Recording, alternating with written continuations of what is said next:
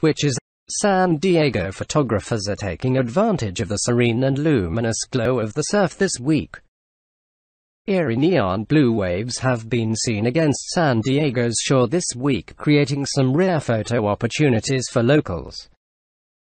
The phenomenon is created when a red tide, which is algae bloom filled with phytoplankton called dinoflagellates, rolls off waves onto a near the shoreline.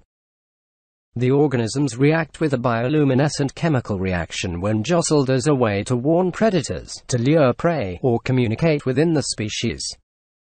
The blue glow can be created by a simple step in the water, a crash of a wave.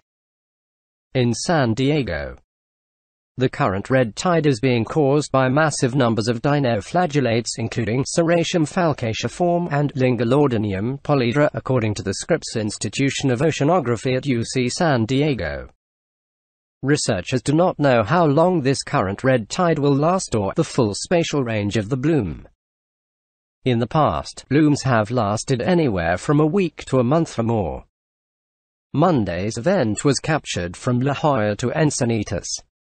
Scripps recommends viewing the marine event from a dark beach at least 2 hours after sunset, though visibility is not guaranteed. Is it harmful? In some areas, a red tide can be toxic to local marine life. In California, the majority are not caused by species that produce toxins, such as domoic acid, according to researchers. However, it's still best to be cautious around the bloom.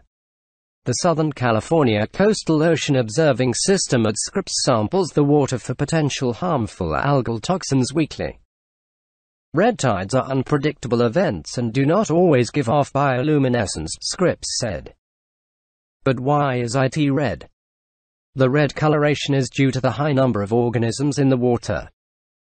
During the day, organisms will swim to the surface to soak in sunlight. Each cell contains a little sunscreen that gives off the color, according to Scripps.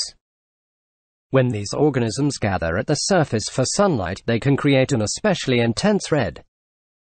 Researchers say a combination of physical, chemical, and biological factors are the driving forces behind allowing red tides to form.